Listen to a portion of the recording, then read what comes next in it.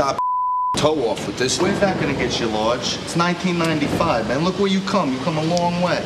You know, if I saw him again and I had this. I realize that, but it's time to take it easy. We got so many things to look forward to in the future of ours that's coming up soon. Look at me, all right? I'm on top of everything. My fashion, everything, all right? You gotta stay ahead of the game. But that is a big-ass phone. See, like, phones gotta get smaller. You see these ranks? One day, hear me now, I'll tell you later. They're gonna be up in the sky. Que sera, sera. What's gonna be? Gonna be. All right, have fun, Lodge. All right, make money, money, money. All right. Give me some drink tickets. Go yourself. It's alright, don't be uptight.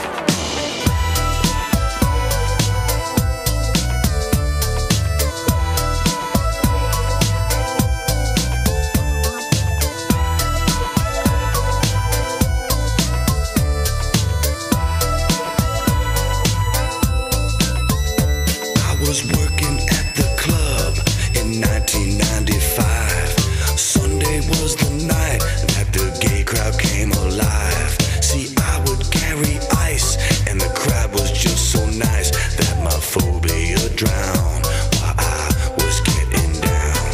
I met the finest girl of my life that night at gay night. I met the finest girl of my life that night at gay night.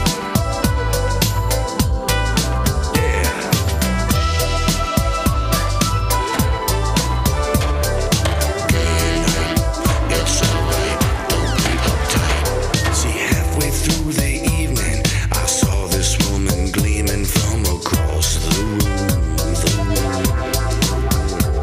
She was with some guys, but when they gave me the eyes, I knew she was just their friend, hanging out on the weekend. I met the finest girl of my life that night at gay night.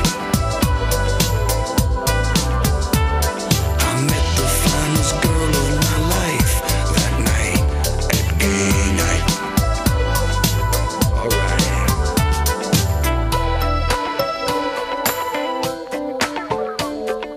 Gay night, it's alright, don't be uptight.